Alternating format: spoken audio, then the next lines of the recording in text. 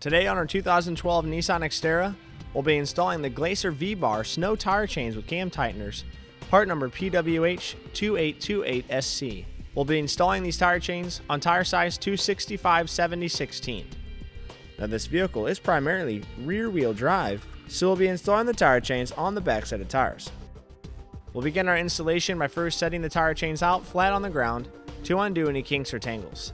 This is going to ensure that the tire chain will fit correctly around the tire. We'll now go ahead and drape the tire chain over the tire, making sure that the hooks are facing outward so that we don't damage the outer wall of the tire. Now we'll go ahead and move to the inside of the tire, where we will connect the hook and link. Note, however many links that you hook on the inside can either be one more, one less, or even links on outside. Then moving to the outside, we'll insert the link onto the tightener and secure it with the other link.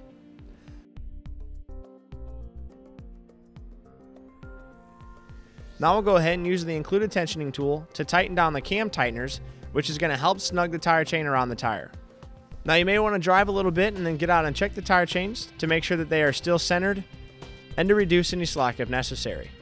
And that'll complete today's installation of the Glacier V-Bar snow tire chains, part number PWH2828SC on our 2012 Nissan Xterra.